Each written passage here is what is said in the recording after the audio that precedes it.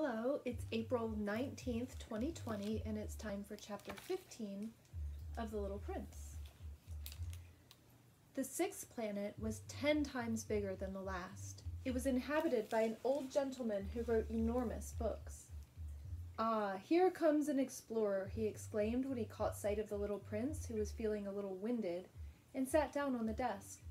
He had already traveled so much and so far. "Where do you come from?" the old gentleman asked him. "What's that big book?" asked the little prince. "What do you do with it?" "I'm a geographer," the old gentleman answered. "And what's a geographer?" "A scholar who knows where the seas are, and the rivers, the cities, the mountains, and the deserts." "That is very interesting," the little prince said. "Here at last is someone who has a real profession." And he gazed around him at the geographer's planet. He had never seen a planet so majestic. "Your planet is very beautiful," he said. "Does it have any oceans?" "I couldn't say," said the geographer. "Oh," the little prince was disappointed. "And mountains?" "I couldn't say," said the geographer. "And cities and rivers and deserts?" "I couldn't tell you that either," the geographer said. "But you're a geographer."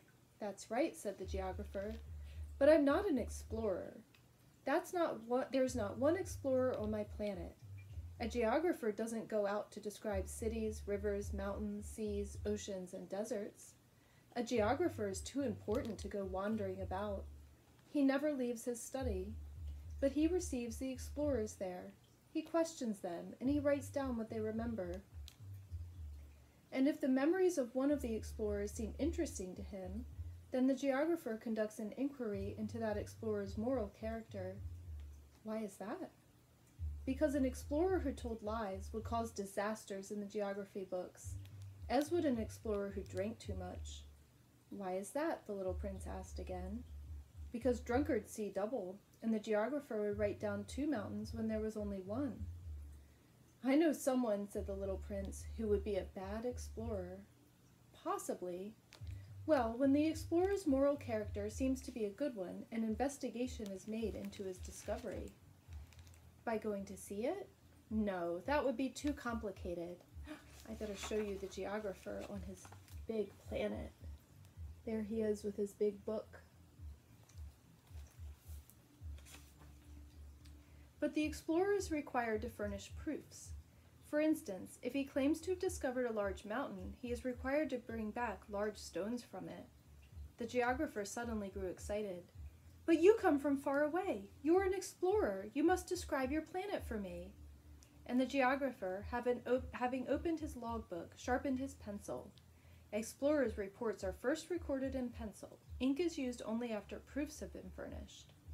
"Well," said the geographer expectantly. "Oh, where I live," said the little prince, "is not very interesting. It's so small. I have 3 volcanoes, 2 active and 1 extinct. But you never know." "You never know," said the geographer. "I also have a flower." "We don't record flowers," the geographer said. "Why not? It's the prettiest thing." "Because flowers are ephemeral." "What does ephemeral mean?"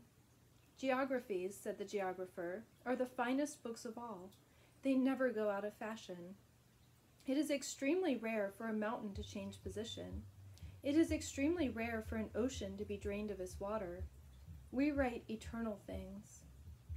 "But extinct volcanoes can come back to life," the little prince interrupted. "What does ephemeral mean?" "Whether volcanoes are extinct or active comes down to the same thing for us," said the geographer. "For us what counts is the mountain. That doesn't change." "But what does ephemeral mean?" repeated the little prince, who had never in all his life let go of a question once he had asked it. "It means, which is threatened by imminent disappearance." "Is my flower threatened by imminent disappearance?" "Of course."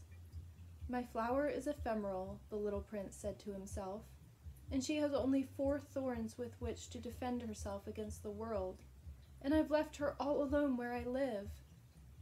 That was his first impulse of regret. But he plucked up his courage again. "Where would you advise me to visit?" he asked. "The planet Earth," the geographer answered. "It has a good reputation." And the little prince went on his way, thinking about his flower. I liked that one. I hope you did too, and I'll see you tomorrow for chapter 16.